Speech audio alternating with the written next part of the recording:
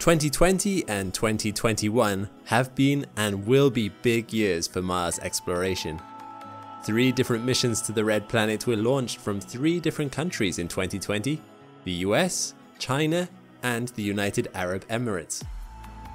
You see, there was a launch window in the summer of last year where Earth and Mars were in an optimal position for spacecraft to arrive quickly, and all of them, bar the China mission, have now successfully reached their destination, with the China rover mission expected to land in May.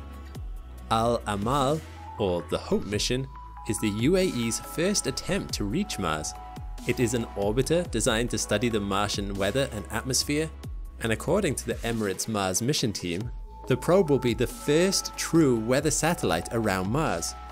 So what exactly does that entail? I'm Alex McColgan and you're watching Astrum. Stick with me in this video and together we will investigate the Hope mission, what it has seen so far, and what UAE scientists hope it will accomplish. The United Arab Emirates Space Agency was created in 2014, with the goal of driving interest in space science research and exploration in the Arab nation. The UAE and other Arab countries have been attempting to diversify their oil-based economies, using the money that they gain from oil to expand and invest into technology and knowledge-based economies. This is great for space exploration, as the space agency has already stated that they will share the resulting mission data internationally. Impressively, the Hope mission is the UAE's first venture outside of Earth's orbit. They skipped the moon altogether and have gone straight for Mars, with a reasonably small budget of only $200 million. The Hope mission was built with international support from the University of California, the Arizona State University, and the University of Colorado Boulder, which is where the spacecraft was eventually assembled. The UAE also worked with India's space program, ISRO, in developing the spacecraft, as ISRO has already successfully sent a probe to Mars. After 5 years of planning and construction, Hope was launched on a Japanese rocket from the Tanegashima Space Center in Japan on the 19th of July 2020. After a 7 months long cruise through space, Hope finally performed a successful orbital entry maneuver on the 9th of February 2021. This has made the UAE the 5th country to reach Mars and the 2nd country to successfully enter a Martian orbit on its first try, after ISRO. As I mentioned, the Hope mission will be collecting scientific data while in orbit around Mars, specifically observing Mars's climate and atmosphere. While designing the spacecraft, a consultation was made with a NASA-led Mars Exploration Program Analysis Group to look for gaps in our knowledge of the planet. As a result of this consultation, it was equipped with 3 scientific instruments that would help it detect water vapor and water ices in the atmosphere itself, the atmospheric temperature, and it also has capabilities to search for trace amounts of oxygen and hydrogen particles that have escaped into space. Additionally, it has a high-definition digital camera on board, which has already been used to take some fantastic images. So, why these instruments exactly? Well, one of its science goals is to investigate the absence of water on the surface of Mars. Mars cannot contain liquid water on its surface naturally due to its thin atmosphere. You know how on Earth, the higher up in altitude you go, the lower the boiling point of water? This is because at higher altitudes, the atmosphere is thinner, meaning there is less air pressure exerted on the water. On top of Everest, the boiling point of water is only 70 degrees Celsius. On the surface of Mars, the atmospheric pressure is the equivalent of 30 kilometers up on Earth, meaning it's so thin there that water can evaporate very quickly. It wasn't always like that on Mars though.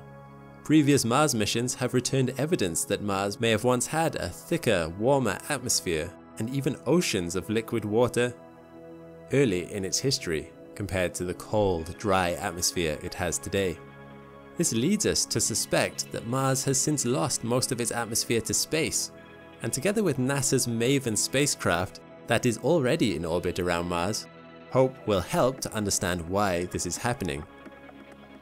To give you a bit of background information about this, our Sun constantly emits very high energy photons, These photons, upon reaching the Martian atmosphere, smash into the atoms present, knocking their electrons off, meaning that atoms turn into ions, or particles with a negative charge. As the solar wind passes the planet, most of these ions get carried away as they are drawn to the magnetic field contained within the solar wind itself, in a process called sputtering. And even if they don't leave the atmosphere themselves, they may bump other particles out instead. Sputtering happens all the time, but the effectiveness of this process becomes weaker over time as the sun gets older and less active. Billions of years ago, when Mars may have had a thick atmosphere, sputtering would have been happening at a rapid rate compared to today. Over the course of those billions of years, Mars is presumed to have lost more than 65% of its atmosphere. Earth also loses hundreds of tons of its atmosphere every day due to radiation and sputtering, but Earth has global processes that also replenish the atmosphere. It also has its own magnetic field, which helps prevent a lot of atmospheric loss, as most solar wind is pushed around our planet, and as a result, the atmosphere doesn't interact with the solar wind as much. On Mars, there is nothing to stop the solar wind directly interacting with the Martian atmosphere. Mars probably did have a magnetic field until about 4 billion years ago, but for some reason the dynamo in its core stopped. Mars's lower mass and density compared to Earth's might be a reason for this. Theory suggests that Earth's magnetic field is the result of a dynamo effect caused by the rotation of the core of the planet. This occurs when a liquid outer core is in constant motion around a solid inner core, the motion caused by the planet's rotation. Mars's lower mass and density probably resulted in its interior cooling a lot more rapidly than Earth's, completely solidifying Mars's core, which may be why we still have a magnetic field and Mars doesn't. Interestingly, investigating Mars's dynamo is something NASA's InSight mission is still trying to do right now, which you can learn more about here if you are interested.